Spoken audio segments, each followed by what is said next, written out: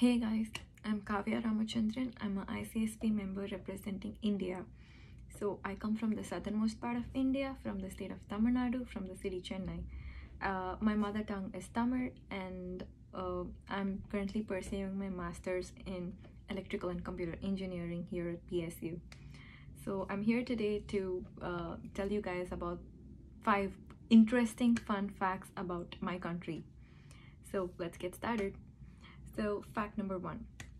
So we all shampoo our hair, but have you ever realized where shampooing was originated from? Well, that's from India. So shampooing concept was basically originated in India, but it's not the commercial liquid which we use these days. So it was the herbs and other herbal products were used in India, and still it's used in India to shampoo and condition hair. So the terminology shampoo is derived from the Sanskrit word massage, which means massage. So basically massage the hair and clean it. So fact number 2. So there's a city in or a small town in India, in the state of Maharashtra, so which is called Sunny Singapore. So what is interesting about this city or this town?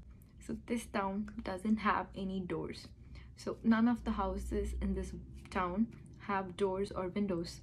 So the people even today who live in this town believe that Lord Shani will be the guardian for them, and they still don't have any doors or windows installed in their houses. Fact number 3. So the first rocket which was developed by the ISRO in India was actually transported using a bicycle. So that's weird. So how can one transport a rocket on a bicycle? Well, in fact, the rocket was so easy and it was so lightweight that they actually transported the rocket on a bicycle.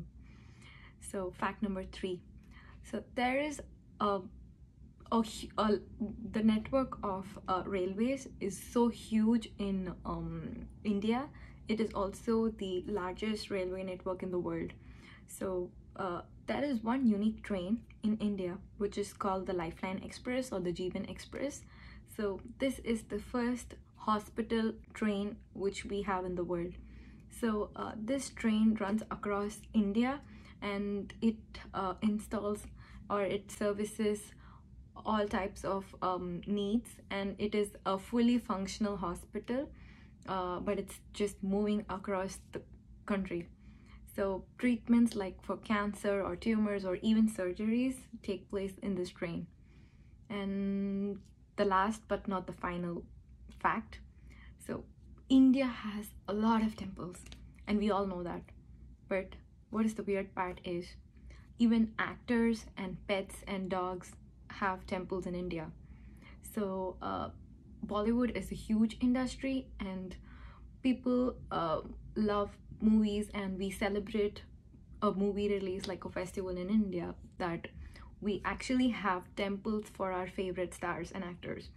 Not just for actors, but we also have temples for dogs, rats, and cows. We worship them as God, and we thank them for all the good they have done to us. So I hope you guys enjoyed this video. Thank you.